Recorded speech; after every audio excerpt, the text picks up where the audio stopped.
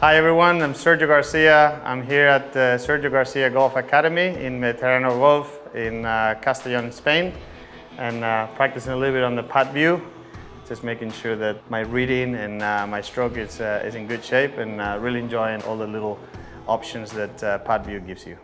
So here's the first part of the drill that I usually try to do. I'll get on a 5-6 footer straight putt and just focus on my stroke, making sure that I'm aiming right and starting on the right line, and just kind of get confidence repeating. Probably hit 10, 12, 15 putts straight. So let me hit a couple of putts.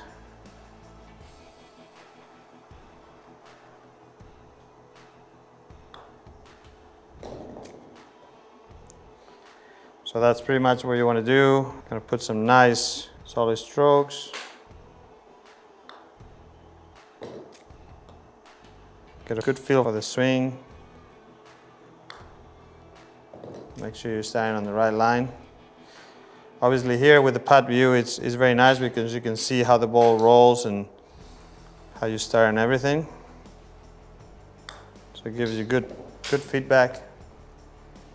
And then at the end of the day, I know it's easier said than that, but every putt is a straight putt. Even the ones that break, you still hit it straight to a point and letting the ground do the rest. So once you get a good feel for it, hitting these straight putts, get a good sense of your stroke, making sure that you're standing in the right line, making a lot of putts, then you can move into more breaking putts. Then we move here to a little bit more of a breaking putt, similar distance, similar length. But like I said earlier, you still hit a straight putt. It's just you're not aiming at the hole. You know, you're aiming a little bit more on the true line, and kind of let the ground do the rest of the work. The most important thing here is going to be to be consistent with your stroke, just like you were on the straight putt, and kind of get a good feel for the speed. There you go. Thank you.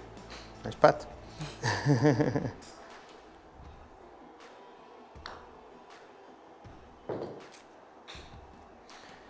And, you know, it's just the same as earlier. I don't know, I'll probably hit 8 or 10 putts. Get a good feel for how the ball is breaking. Stroke doesn't change. It doesn't matter if it's right to left or left to right. You're still stroking the same way, and you know, you're just letting the gravity and the ground do the rest. There you go. Well, here we are now. We have a little left to right putt, just kind of like a ball left. I think a great thing about Puttview is that it shows you, like, a putt like this, sometimes you will look at it and you think it's like left touch putt, but actually, you know, it shows you the right line to hit it, you know, how much break sometimes there is that we don't actually see. So it's good to see that, to give yourself a little bit of feedback, so then when you're on the course and you have a similar putt, you know more or less what the ball is going to do. But like I was saying earlier, same thing. Obviously you're just aiming a little left of the hole. You're still hitting a straight putt to that target, and then let the ground move it to the right. And you're just trying to, like we were talking earlier, keep it consistent.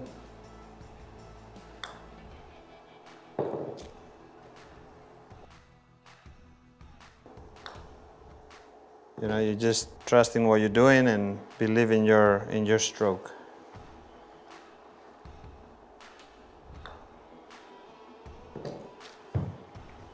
So once you've worked on your stroke and you're comfortable with it, a lot of the times, sometimes you miss putts and you think it's because of your stroke, but a lot of the times it will be the combination of speed and read. Here, for example, we have a nice drill from Puttview. It's called Child Zone. What you do here is you're working on your speed. So you start from hitting as far as possible without leaving the box, and then just kind of gradually try to hit it shorter and shorter. So it's a good way of working on your speed, and then you can match that up with your line. Keep your stroke nice and smooth.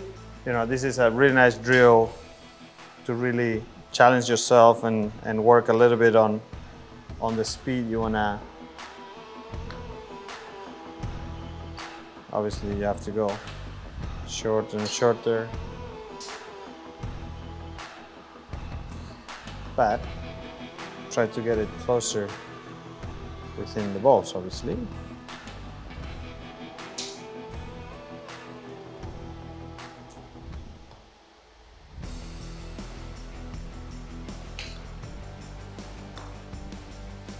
So it's a really nice drill to work on the speed of the green and the feel that you have. Obviously you want to try to get as many balls as you can within the box, and it's a really nice drill to get a good feel of your speed throughout the putting green. Well, thanks everyone for joining the masterclass with me. I hope that this helps you a little bit with your putting. Obviously nice to have Puttview as a tool to help you improve on it, and then just enjoy the work, enjoy the process, and you know, hopefully you'll get better and better and get more and more confident out there on the golf course.